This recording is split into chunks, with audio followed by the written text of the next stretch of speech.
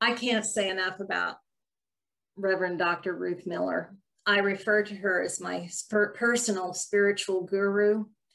And she's been there at times when I've needed guidance and comfort the most. And she's been there, and always with a certain degree of imagination. So please, Ruth, tell us about imagination today. You are amazing. Thank you so very much. Can everyone hear me okay now? Yes? Good. Well, it's a delight to be with you. I cannot tell you how good it feels to hear and see all those wonderful ideas that we've just experienced and expressed. Isn't that fabulous? I have so missed that over these last months. Thank you, thank you. And Linda, what an incredible job you're doing putting those slides together in that music. And Anne, thank you for hosting it. This is just a great treat to see all of this happening. And I hope that you all benefit as much as I am right this minute. And having said that, this all started with an imagining. It was the realization that everyone was missing each other and that phone calls were nice, but not sufficient. And there are some other places where they're doing something like this, although I have to say they're not produced nearly as nicely as what we've just been through. And wouldn't it be nice if maybe Ocean Unity could have a gathering along these lines? Wow. And it happened. Well done. Well done. I love the word imagination, imagination. We're imaging a nation. It's also I mage a nation. So I magician, I bring forth as magic in a magical way a nation. And nation is not necessarily one of the nation states in the United Nations of this globe. It is a world, a state of being. Nation actually comes from a word that means to be born. So I am a borning. I am bringing forth, I mage, or I image a birthing. It's just a marvelous way to play when you get to take apart a word like that, isn't it? Now, I'm going to do a quick question. How many of you feel like you really don't have very much of an imagination? You were told in school you're not very creative or whatever. I can't imagine very many of you do, but how many? Anybody here feel? Oh, good. So Linda, I know better. I was told that. Oh, I got it. Okay. My. All right. So anybody else willing to raise their hand? All right. Okay. Thank you, Stephanie. When we tend to think rationally, linearly, come up with, the solution to something, when we analyze things, when we are, offered an opportunity to do something, in the first place we go is, well, how could I do that? Then we tend to think of ourselves as not very imaginative. And if we tend to think, again, linearly and, problem solving and analytically, we tend to think we're not very good at visualizing either. Is there anyone in the group who feels like you're not a very good visualizer? You can't come up with, can't see very well in your mind. Okay. So what I'm going to do is a really quick one on this one. Let's close your eyes briefly. And I don't think any of you are sitting in your kitchen, so except maybe Marie. But remember your kitchen. Just remember what your kitchen is. Remember standing at the counter by the sink. Remember the water running at the sink. Remember maybe some dishes that you've washed. Remember how the light is through the window. Now, someone just brought a rose and put it on the counter next to the sink. You see that beautiful rose sitting there on the counter next to the sink? Welcome to the realm of imagination. We all do this all the time. Thank you. You don't have to close your eyes. This is what imagination is. It usually starts with remembering starts with seeing in our minds something that feels familiar to us. And then there's just a little tweak, a little addition, a little something that extends, expands, shifts that a little bit. There's a wonderful Facebook meme out there. It has to do with various theories, right? And there is the theory that goes from A to B, and then there's the theory that goes A, B, C, and then it goes A to C implies B, and there's increasing complex theories, right? Till you get to string theory, which is everywhere, all over, everywhere. And then the next one on the meme is conspiracy theory, and it looks like a unicorn. Okay. Conspiracy theory is a totally typical, normal human process. We make stories, and it's how our imagination works. So back to the idea that someone just put a rose next to my kitchen sink while I'm standing there, my mind immediately goes, who did that? What color is the rose? What did they mean by doing that? That's the story that our human minds are constantly weaving for every 2 points of data. Theory and science is exactly that. It's a story. A mathematical equation is just a sentence written in a different language. When I used to teach computer programming, it was the same thing. I would do, okay, here's the sentence in English, here's the sentence in French, here's the sentence in algebra, now here, or calculus, whichever it was, and here is the sentence in this particular programming language. That's all it is. So I've imagined a possibility. I've written a sentence describing it in whatever language is appropriate to the situation. We make up stories, and we'll use whatever language we've got. It might be the language of symbols. It might be the language we were born in. It might be the language we've learned as an adult. It might be the language that our discipline requires us to do. I call that jargon. It's an inert gas along with neon and argon and jargon. You know, it doesn't accomplish much, but it works. Right? So when we are in a situation where we have something happening and something else happening, our minds are wired to figure out a path between those two. And it is our imagination that draws on all our past experiences and tries to figure all of that out. So this topic is so important at this stage in our nation, in the birthing of what is happening on North America right now, because people are letting their imaginations run wild, and then they're acting from their imaginings. And some of them are acting in a very wonderful, positive direction that is creating a culture that's absolutely sustainable and loving and capable. And that's part of what unity is about, isn't it? But some of them, and some of us sometimes, get caught up in the fears, and we start imagining what could happen if, or what must be happening. If I'm seeing this and this, then this must be happening. And if those people in the media are telling me this and this, then there must be all kinds of things going on behind the scenes that I don't know about. And I can imagine what those might be.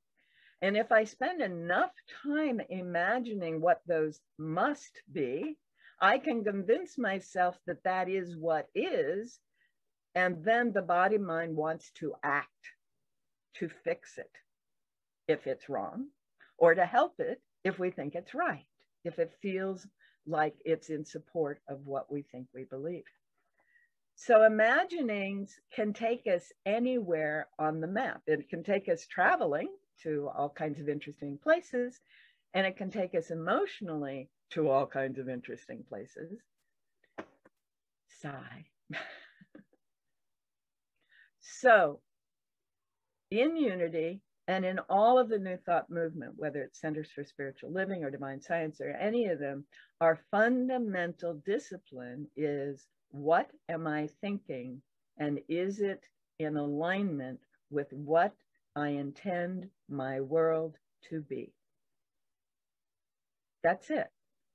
So as soon as I begin to feel like my imaginings are spinning out of something that isn't in alignment with what I intend my world to be, the discipline is to stop and to begin to go, oh, what would I rather see than this? What would I rather the world be than this? Right? That is the fundamental discipline. And what I encourage everyone to do is find something, some physical action or some set of words or something that can act as my brake on such spinning tales and images and possibilities, and can then allow me to shift into the direction I wish to go. Now, those of you who've heard me speak before may remember that often what I will use is looking up at trees against the sky. First of all, I'm looking up. This is an important thing because when we look down, we have greater tendency to get caught in the downs. But when we look up, we tend to connect more with a higher level of vibration. And if you've seen any of the meditators, those guys, their eyes roll up inside their head as they're going into samsara, you know, whatever it is they're going into, then that's part of what they're doing. They're looking up for that. So that's the first thing. The second is the expanse of the sky, the beautiful, incredible expanse. Even if it's cloudy, it goes on forever, right? Or sometimes there's that pattern of clouds in the sky, or it's that blue that really goes on forever, right? And then the third part is those living things that are constantly giving to us. Remember the poem, the Giving Tree, the guy wrote, Shel Silverstein, where the sidewalk ends in the giving tree, right? The trees are always giving to us. That's who and what they are, right? There's a wonderful ecological principle that a mature tree in a house, in the yard of a house, will provide all the oxygen a family of 4 needs and will reduce the temperature of their house during the summer by as much as 20 degrees. One mature tree, just being a tree, right? So when I look up and see that, all of those awarenesses are right there, and that can stop the funk or stop the story that my mind has been spinning, trying to explain this point and this point that the media fed me, right? Or that someone has expressed, or whatever it is.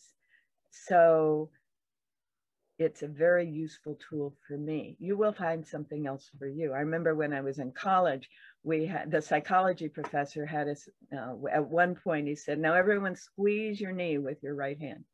Squeeze your right knee with your right hand. And then he said something very important. And then later in the class, he said that again. And he said, squeeze your knee again. And when he said, no, when it's on the test, squeeze your knee, you'll remember it. Right? So that kind of thing, it's a stimulus response. It's just classic stuff, but it works because it gets us out of what we thought we were in. Oh, I don't know this. I don't know this. Oh, yes, I know this. Oh, I'm so upset. Oh, I'm upset. Oh, yeah, that's what's real. So when we are imagining, we are making images, and a lot of them are visual, but a lot of them are what we call kinesthetic. They're in our bodies. They are not just in our vision. And one of the things that a lot of people found out, and Jean Houston is one of the great teachers of this, is that the more senses we can bring to our imagining, the more likely we are to experience it as real. So if I imagine a home or a relationship or a piece of work or something, you know, in its final beautiful state. And I can bring not just the colors and the textures, but I can bring a sense of what it feels like sitting in the chair, maybe in the home, or, you know, the joy of having it all come together, or the receiving of the outcome. If I can feel those things, if I can hear sounds, if I can taste, smell things. When I do guided visualizations, I encourage people to bring all of their senses to that. Feel the air against your skin if you're imagining being somewhere. Feel, you know, listen to the sounds around you, etc. Now, when you do this, the body mind doesn't know that you haven't physically been there. The body mind says, wow, we just had a vacation, or we just accomplished this thing, right? It's real to the memory system, the body system. And therefore, we start acting in the world as this has already happened. This is already my experience. And then, of course, using what is now called the law of attraction, we get more of that kind of experience. And this is why we encourage this. Now, it's more than that, though. And one of my favorite stories from the Vietnam War is that there was a POW. One of the Air Force officers was held, you know, for 18 months in solitary, and he was finally released. And he was flown to Clark Air Force Base in the Philippines. And it happened that he arrived the night before a pro-am golf tournament. It turns out he is an avid golfer, and as a courtesy to this guy who was an avid golfer, they, you know, to welcome him home, they let him have a place in the Pro-Am tournament. He won. After 18 months in solitary confinement, because he had in his mind played every course that he'd ever played over and over again, including the Clark Air Force, because that's the base out of which he had flown at the Philippines. So he knew that course. He was never not golfing, even though he was a POW in a Vietnamese camp. Wow, right? The body mind knows. The first experiments in this were in the 60s, some Indiana basketball players. They were practicing, and one group went in every day for an hour every day, shooting and bouncing and playing and doing the various kinds of rehearsal things that basketball teams do. One group sat on their couch and felt and saw and imagined doing it. And one group just kind of, you know, went off and did whatever they felt like doing. Well, the time came to come back into physical practice and prepare to play the games. And the guys who had been practicing every day did really well. The guys who'd been sitting on their couch imagining practicing every day did 80 to 90% as well as the ones who had been there every day shooting hoops. The guys who just everything, well, you know what they did, about 20% as well. Partly because they couldn't not imagine playing, because that's what they did, right? In the background, sometimes if that's something you do regularly, it's going to pop up in your memory anyway. So what is it that we want to be and do in the world? We get to do it inside first, bringing as many senses as possible, as much of a sense of our body working in it as possible in order to be able to experience the results. Now, this is also the core of Unity's healing process. If I am involved in any process for myself or anyone else, my job is to see and feel and smell and taste and touch this wholeness, this perfect functioning for whether it's myself or anyone else. And to know that, even for an instant, transforms the whole system more into that. So we use words, absolutely, but the words are partly to get us to that place where our own body, mind, and spirit are in alignment in the knowing and the feeling and the seeing and the hearing and the tasting and touching. Yes, this is what is so. And then we begin to have it become the quote reality, the physical experience that everyone shares, not just our own internal state. And sometimes it's instantaneous.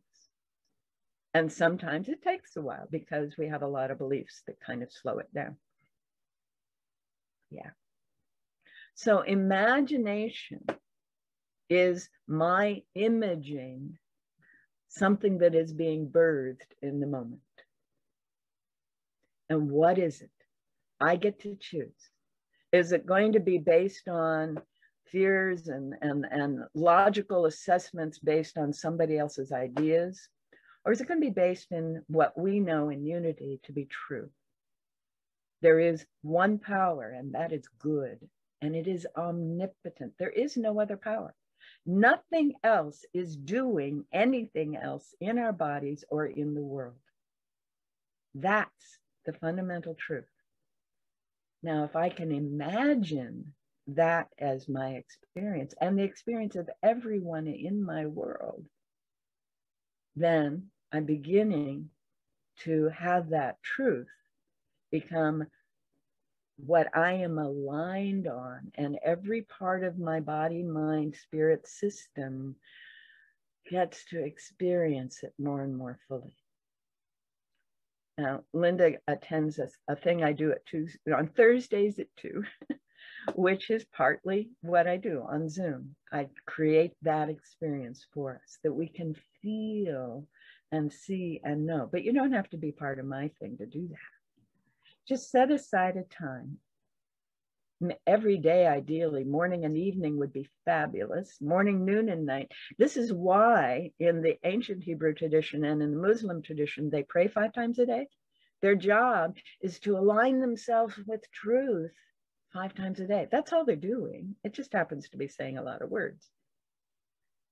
So if we give ourselves 2 minutes, 5 minutes, 10 minutes, several times a day to get into that state where our visual and hearing and smelling and tasting and feeling are all going, yes, that is what is real. We're actually bringing our whole world into alignment with the truth that we know to be the reality of all beingness everywhere. Thank you very much.